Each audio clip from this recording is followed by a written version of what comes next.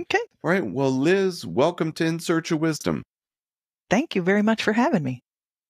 It is nice to have you. I've really enjoyed your book, which is going to be the topic of the conversation, Love Like a Saint. But before Hmm. we get into the book, we generally take a few minutes and try to get to know you a little bit. I'm curious, how did you initially find your way to writing? Mm. I always wanted to be a writer. When I was little, my parents had this writing desk. And, a lot of girls would be out like playing with dolls or their cooking sets or whatever. And I was always sitting at that writing desk and writing my little stories. Uh, and then I think, it just happened really organically. In high school and about that age, I started to learn I had a real facility for that, and I got some encouragement. And I ended up going and doing a master's degree in writing, and I always thought I would write fiction, and I have published some fiction.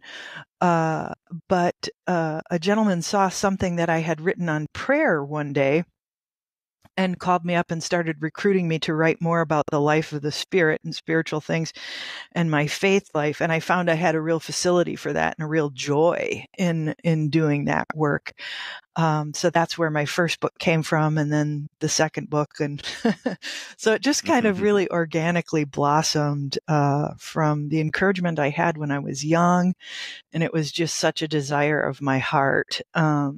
Always to write. It's always been one of the great joys and one of the ways that I really pray. Mm, nice. And it's so nice to hear that there was encouragement, there along with Mm-hmm. this joy for it. Mm-hmm. Um, Probably a standard follow-up question that I ask most guests to share a bit of wisdom with the listeners of.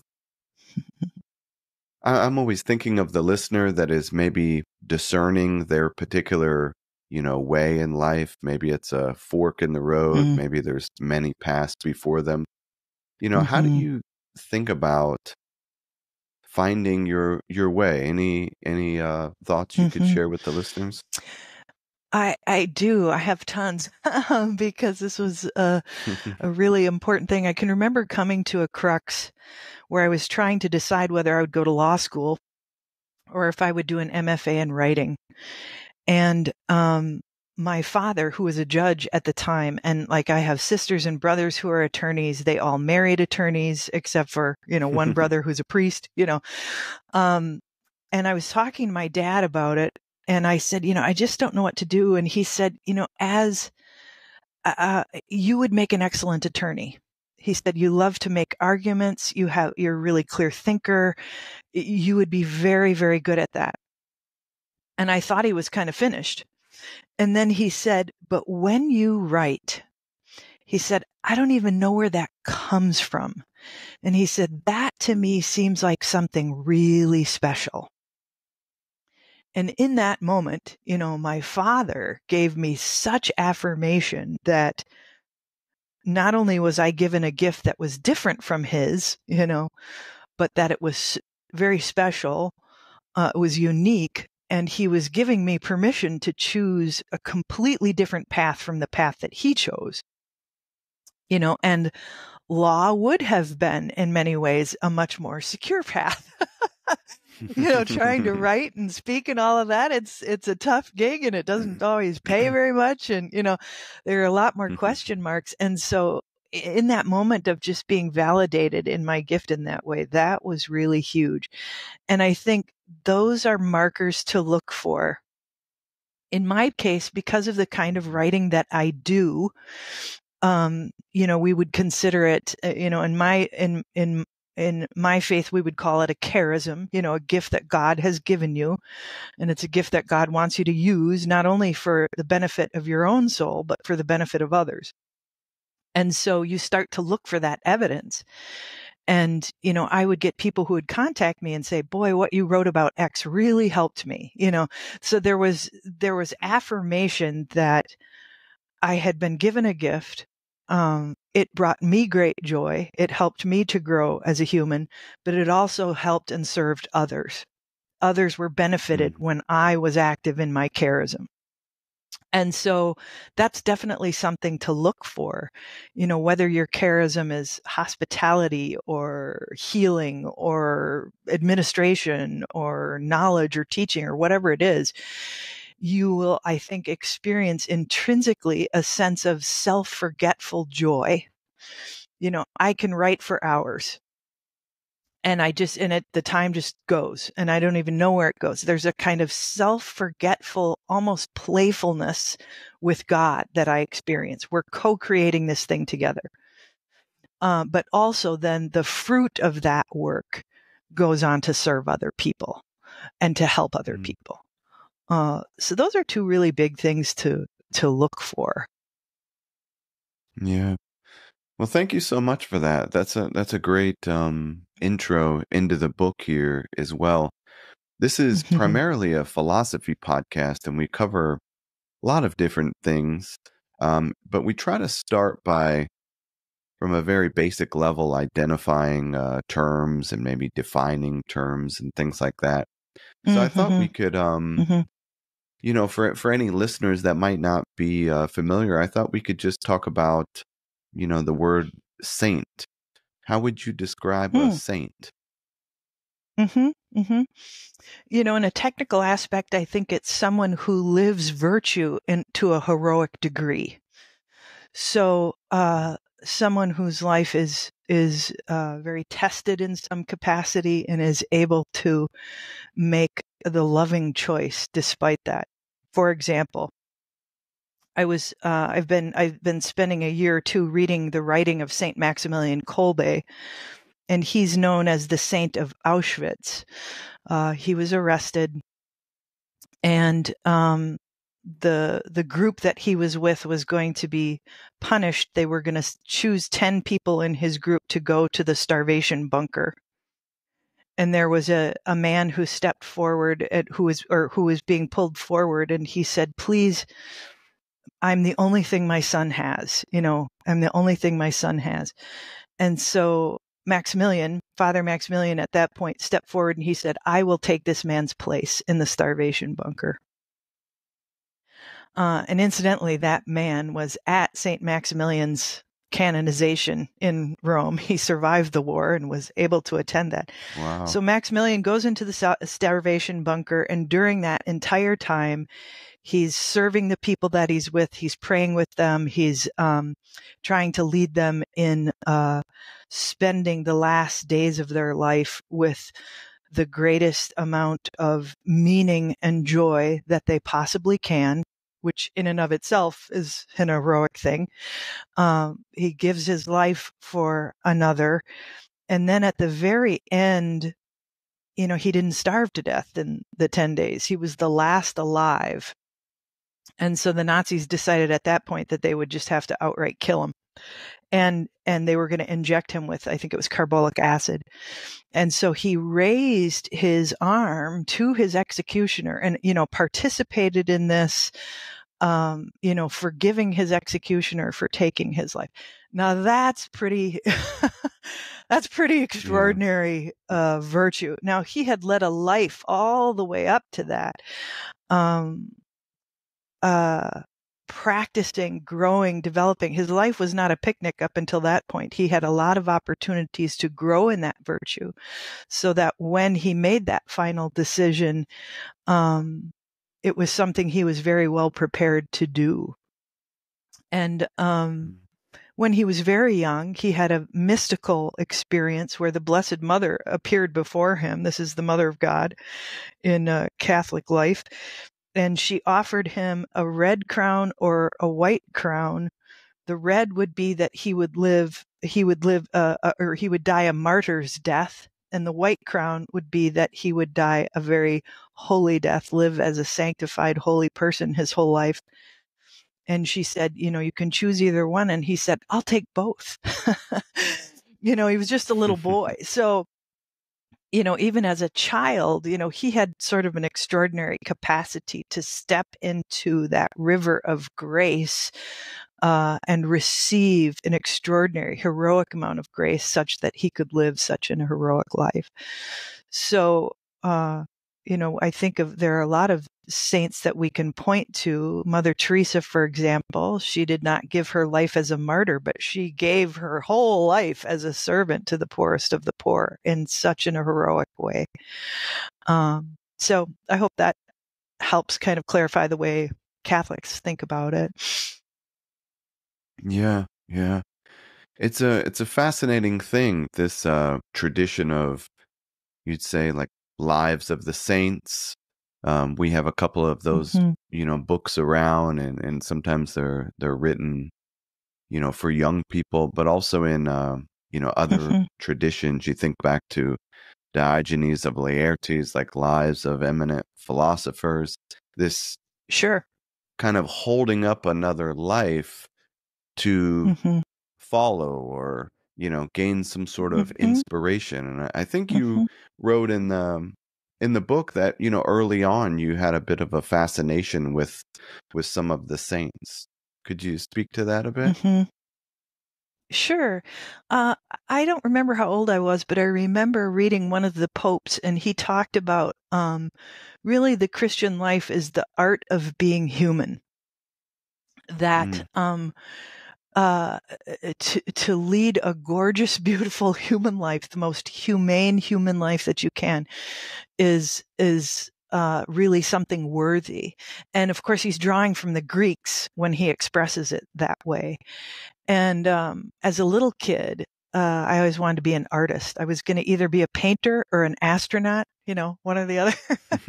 And I didn't quite survive physics. I didn't have the mind for physics, but I always studied art and painting, and that was just very attractive to me. The thought that being a great human being was an artistic endeavor, that there was beauty in it. There was beauty in it. And because beauty is such an introduction to God, beauty teaches us something about order, about the things we were created for. All of these things kind of started to swirl in my head. And for whatever reason too, even in high school, I got really fascinated with World War II. My husband and I are both kind of history buffs around that particular scourge in the world. And there are so many stories to pull from that horror of extraordinary love, extraordinary self-giving, extraordinary sacrifice. And it was a way, I think, that I could begin to make sense as a young person of holding in, this dynamic tension, the capacity to be Hitler or Mother Teresa, and, how do we choose one road over the other? And that, also, it really established very firmly in me. And my parents were very strong about this too. They just talk about how God uses everything. Even the evil can be turned to good. Even the darkness he can draw light from even the darkness. And I saw this so much in, especially, the saints from World War II. We think of Saint Edith Stein, who was, sent to the death camps, and many others, or Alfred Delp. I've been reading Alfred Delp lately, just magnificent. He was very involved in the resistance movement and was arrested as a Vatican spy and, later murdered and all of this. But he made this beautiful distinction. He was talking about, we want to live as candles. That is, by burning and giving light, we are being consumed.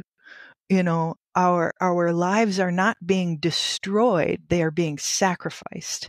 You want to live like the candle, where your light gives off light, even though it's burning down, burning down, burning down. It's not a destruction. It's a sacrifice. So I think I found in these voices, in these figures, and, many of them very, very learned, Delp was, a PhD and Ignatian and very studied, same with Kolbe and St. Teresa, or St. Edith Stein. These were incredibly well-formed people. And Edith, for example, was a philosopher. I'm sure you know her work. And I just think, what she might have accomplished in her work if she hadn't been taken so soon. But I love that philosophy and theology uphold each other. And in particular, in sort of Catholic education tradition, you study philosophy before you go on to study theology. It's like you have to have your mind ordered properly before you can go on to consider these higher things. And it's still the case. It's still the case. Our seminarians get a philosophy degree before they study theology. So there's a lot of overlay. Yeah. Yeah, it's so fascinating. I have to say, I love the visual of live like a candle. I think that'll stick with me and probably many of the listeners. An interesting thing I wanted to ask you about is, this idea of lives to the saint, lives of the saints, and you're looking at this virtuous life to a heroic degree, as you put it. But then it's not necessarily an exact recipe for us to follow. I made a quote from the book. You say, "What you bring to sainthood, however small or hidden or uneventful it may seem, has been imparted uniquely to you." So this unique call, this unique path that we are, supposed to embark upon. How do you think It's about a that? How do really, you discern that? yeah, it's a really Christian idea, the idea of the person as unique, unrepeatable. No one is going to have the same life. No one has the same soul as you.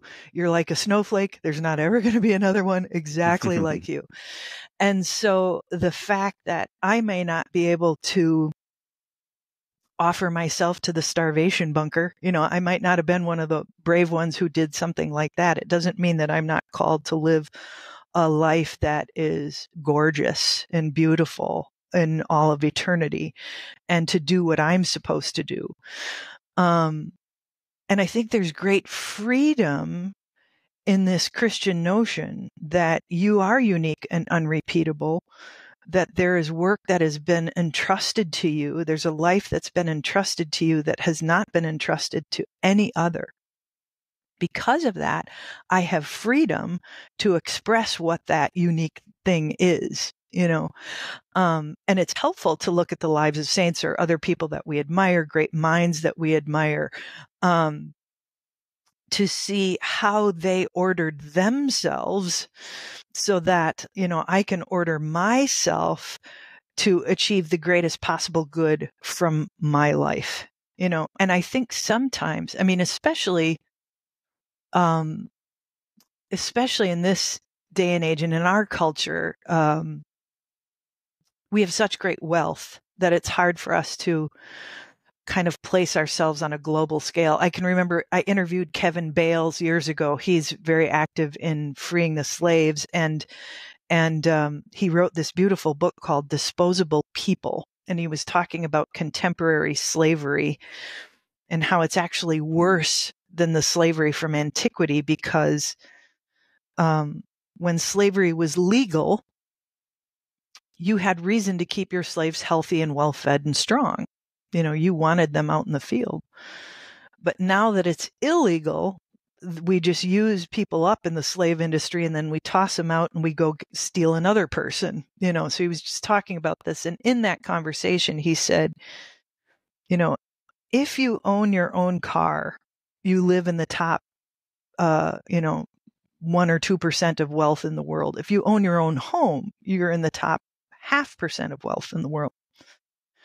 Given that landscape, I think it sometimes can be hard for people who live in wealthier areas to imagine that they could participate in a kind of sanctified life, but I think there's great sanctification in even the smaller details, the sacrifices we make for our family, the sacrifices we make for our neighbors.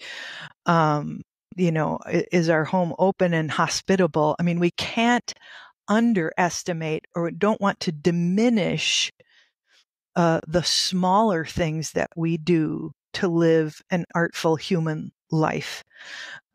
We can't only measure it against people who give up their physical life in a death camp, So we want to bring it down to our daily scale of just the daily choices that we make to achieve the greatest possible good.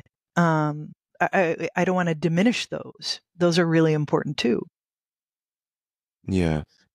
Such an important point that is, it's just so easy to forget in daily life. I'm thinking of some of those memorable quotes from Mother Teresa trying to stress that point of, feed one person, simply smile, Right.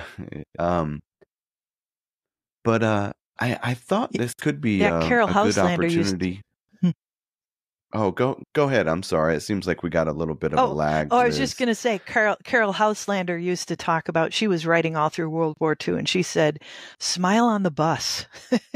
That can be an heroic act, is just to smile on the bus and connect with another human when we have this huge trauma going on. So I like those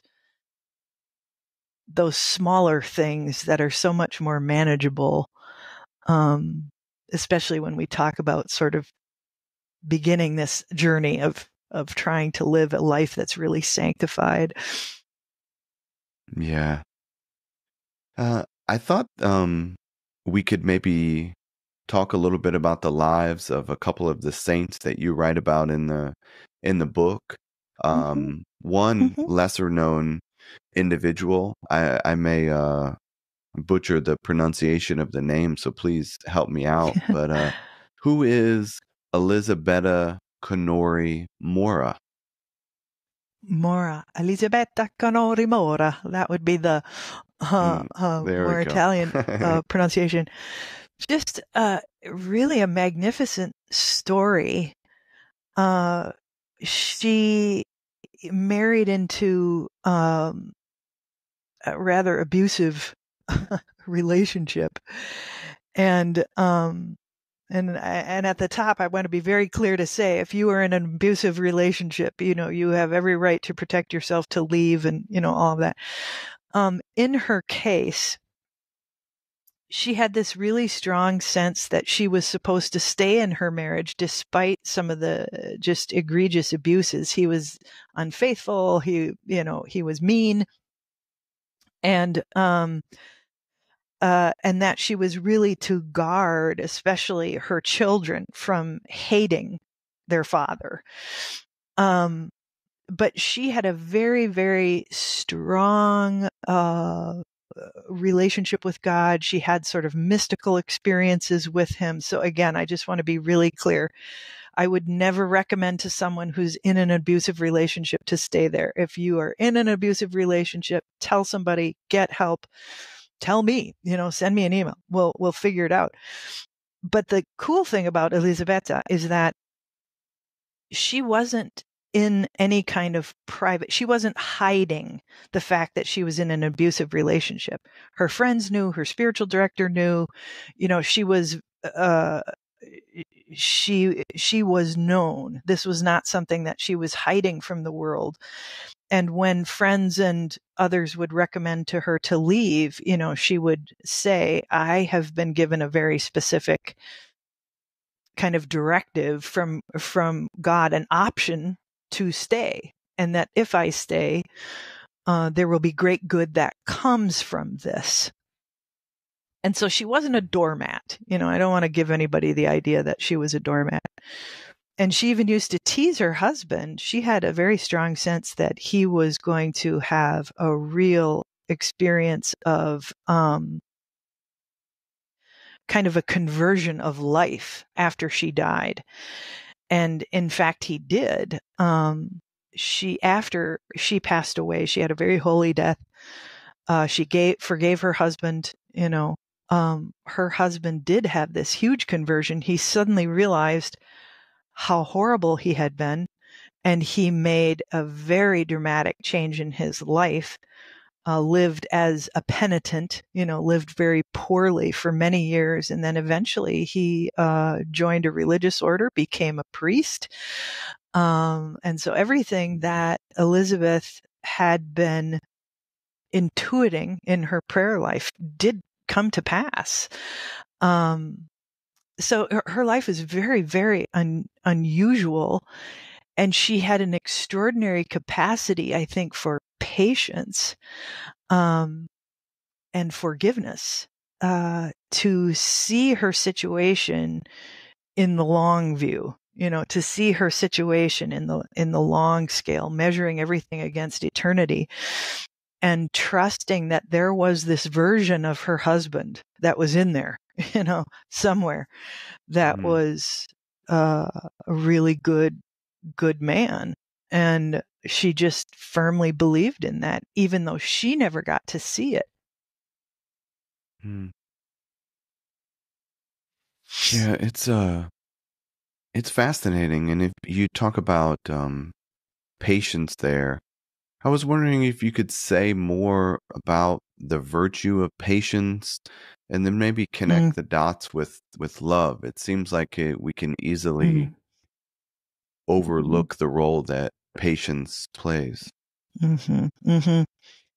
Yeah, I have come to understand patience as not so much a virtue that I practice, but it's a gift that I give.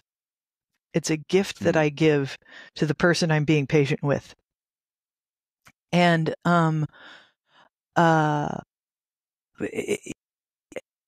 think about in my own life, for example, I always had this view that my younger brother and I are very close. And I always had this view that he and I were going to be kind of shoulder to shoulder together in working together for the church. And he's the priest.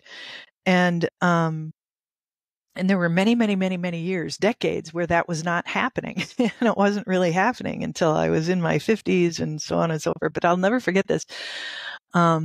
Just having this sense, and that I needed to be patient about the coming of this, the full fruition of this idea that he and I would be sort of working shoulder to shoulder. And I'll never forget it. He was in Rome, and he was texting me, and I had just come home from teaching a night class, and I was exhausted, and he's in Rome, and it's 4 a.m. and he's exhausted, and we're texting back and forth. And he was saying how he had to give this talk when he got back from Rome. And he's like, I have no idea what I'm going to talk about. And it was for a retreat for a group of priests. And he says, I'm so exhausted. I don't know what I'm going to speak on. And I said, why don't you speak about exhaustion? Why don't you speak about, allowing yourself to be exhausted? Because every one of these guys in the room are going to know exactly what you're talking about. Why don't you give them permission to be exhausted before the Lord? So he opens up a Google Doc, and I'm putting quotes in there from things that I think will be helpful to him, and he's putting stuff in there. And so, before, an hour is up, I can feel the relief, just this weight lifting off of his shoulders about what he was going to write about. And I'm going to bed with this huge smile on my face because I've been able to help him and support him even across the ocean. Here I am in my little Minnesota living room, and he's in Italy. And I went to bed that night just saying, oh God, I was so impatient for this. I have dreamed of this my whole life, this kind of really deep connection with my brother. And I was so impatient. I wanted it now, now, now. And I didn't realize that it wouldn't be needed until later. It wouldn't be needed until later. So, patience is a very loving gift because it trusts, it trusts in the outcome, and that requires a lot of love to do that. Trust always requires a great deal of love.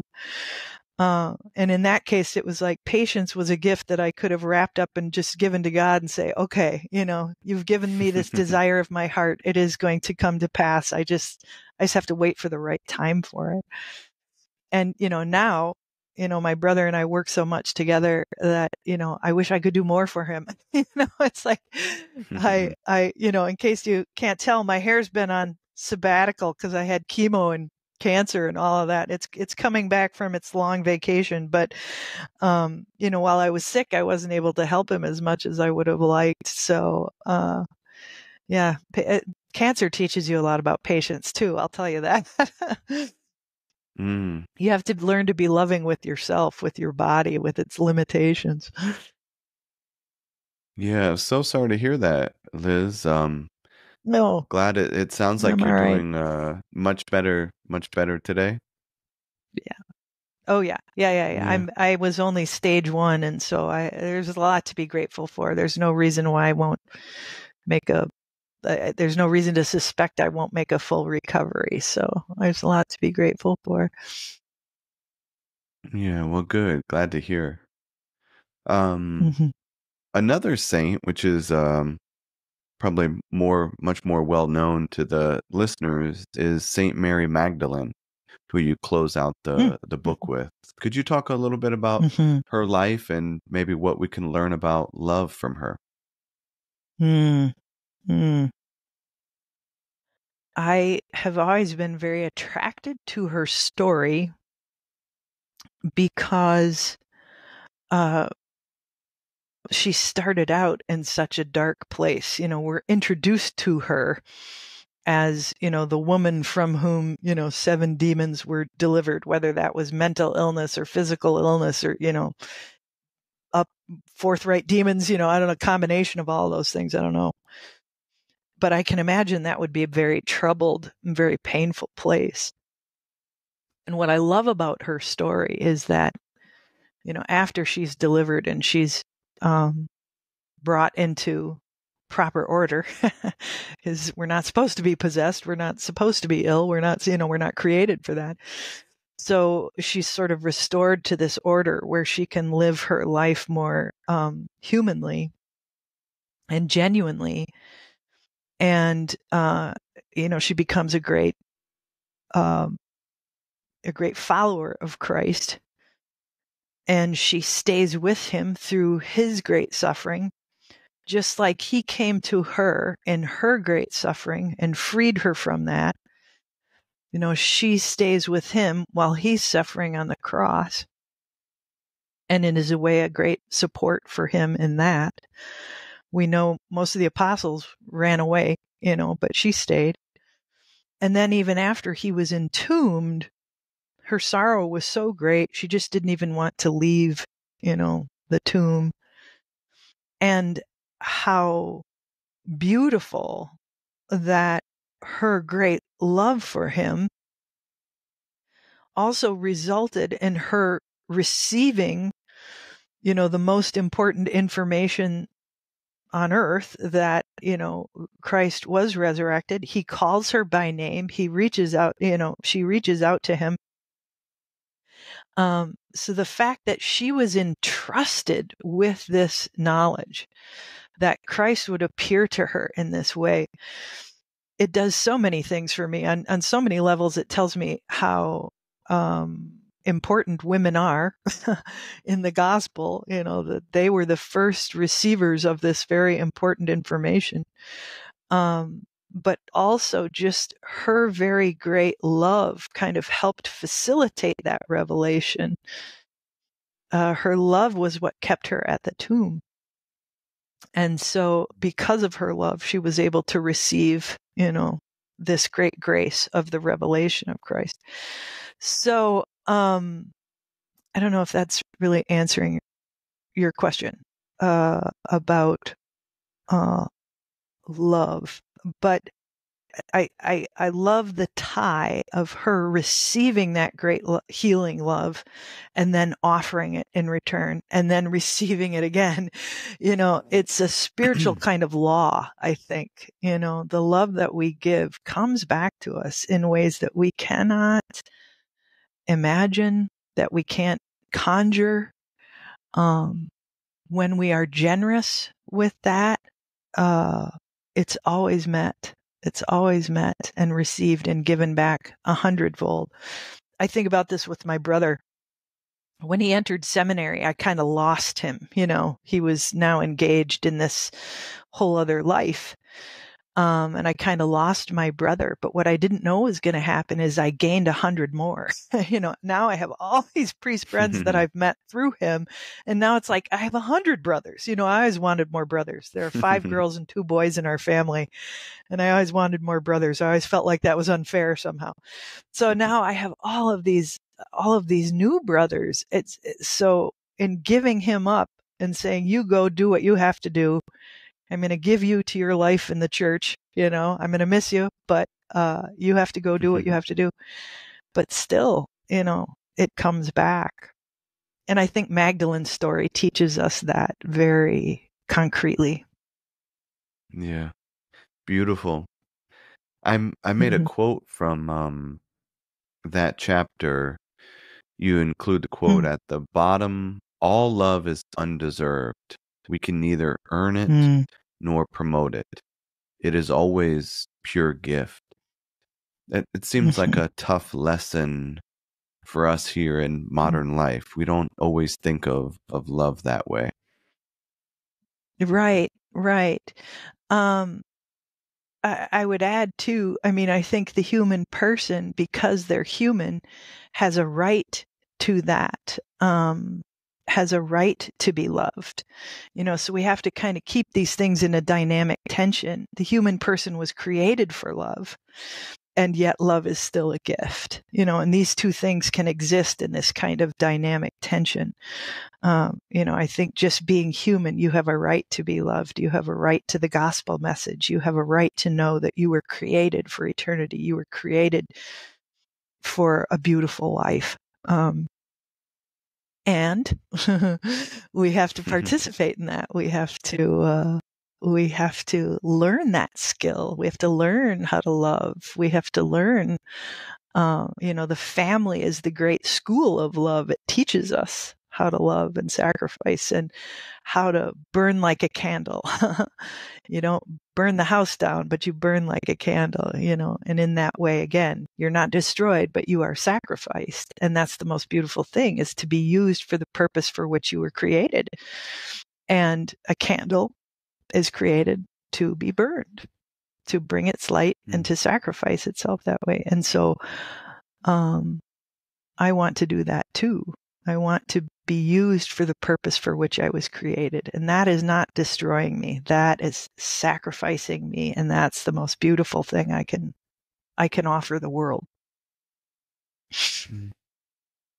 When you talk about learning to love, cultivating in the way of a skill, at the end of the chapters, you have some, maybe you'd call it like guided exercises for journaling and then for prayer.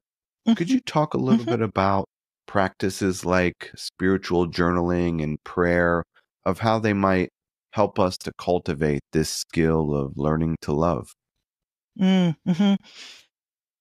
I am such a writer at heart. Some people, I think, hear the word journaling and they go, I would never want to do that. But for me, it's been, I don't really know what I think about something until I've written it down. That's how I process things. That's how I process the problems and solutions and that sort of thing. And so praying in that way, writing as prayer, praying with scripture is just one of the ways that I have learned to facilitate that process, to open up myself, not just my mind, but my soul too, to receiving guidance and wisdom about how to go forward, what kind of choices to make in my everyday life. And for me, prayer and journaling is a lot about just waiting and patience. I want to wait for all the information to come in for me to make the best possible decision about whatever. And I'm not very patient by nature. I just want things now, now, now, now, now. And so one of the things that prayer and journaling does for me is it helps me to practice and work out that muscle of being patient and thinking things through. Being patient, waiting for information to come through.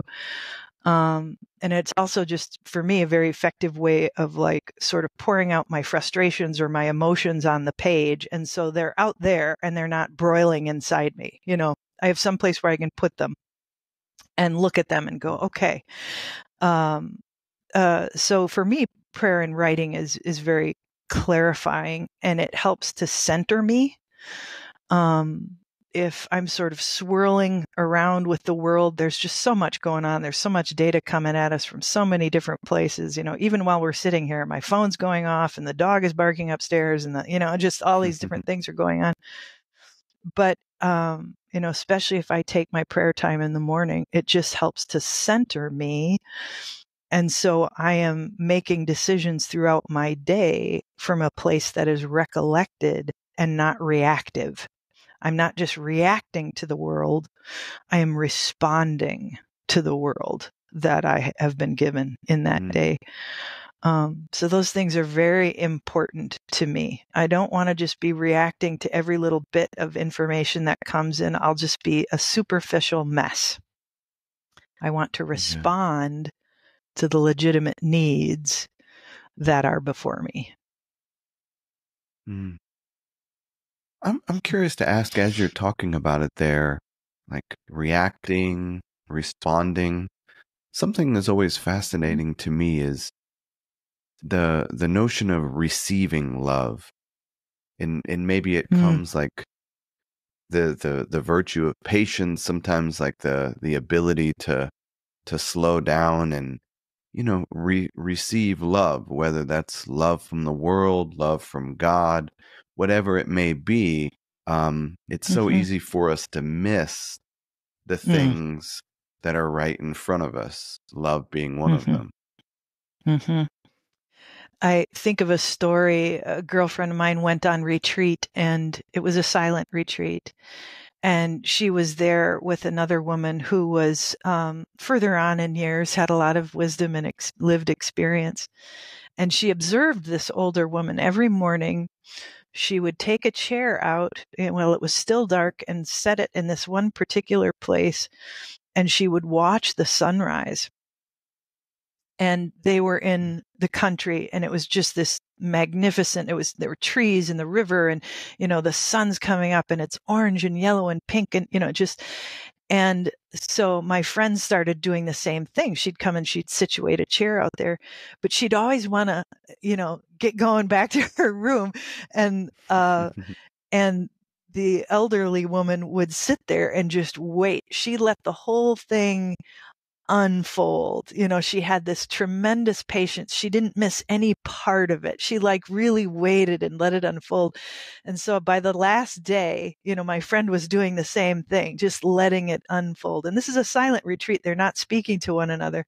But at the end of the last day, the little old woman sort of looked at her and gave her a smile and kind of like, you got it, kid. You're starting to understand, give it time, let it unfold, let it, unveil its beauty before you and just soak it in, receive it. Don't be in such a hurry, to get onto your to-do list.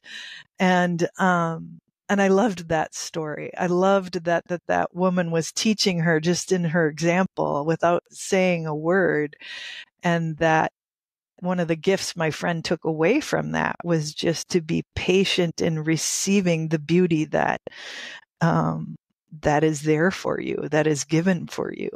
And it really helped her. And her telling me that story helped me too. Yeah, I love that story as well. I appreciate you sharing it. Our time has flown by here, Liz. We've made it to this final wrap up question that we asked most guests, which is around wisdom. How do you define or think about wisdom in daily life? So, what comes to mind around that? Mm-hmm. Yeah. Well, from a Catholic perspective, I really love the definition that Father Wickham uses of wisdom. And he says that it is to carry interiorly the resurrected Christ in all things. So another way that you could interpret that would be to remember what I'm created for, to remember what I am created for, and to move through my day from that understanding. And to live kind of from an eternal perspective, looking back on this day at the end of my life, am I going to be able to say I've achieved the greatest possible good I could from it, even in the small daily things, So for me, wisdom is really operating from that place that understands what I was created for. Beautiful. Well, thank you so much, and that is a great way to wrap up the conversation. Again, your book is Love Like a Saint. I highly recommend it. Are there any other books or websites that you might like to point our listeners to? Sure. There are a couple of talks on my website that are free, and that's just lizk.org. And if you go to Speaking and Events tab, there are a number of talks on there. And one is from Love Like a Saint. It talks about a beautiful young woman. Um, uh, uh, oh gosh, her name's escaping me. I speak about her all the time. Benedetta, sorry. Benedetta, is a blessed, but she lived in the 60s or she lived right through World War II and into the 60s. Extraordinary young woman, suffered a chronic progressive illness. So if you suffer from one of those or you care for someone who does, her story could be very helpful to you. Blessed Elisabetta. And oh gosh, there are so many books. I wouldn't know where to begin. But if you want to learn more about the saints, that might be one place to stop off. Nice. All right. Well, we'll link your book and the website in the show notes so it's easy to find for folks. Great. Elizabeth Thank Kelly, you. thank you again for coming on In Search of Wisdom. Thank you. Thanks for having me.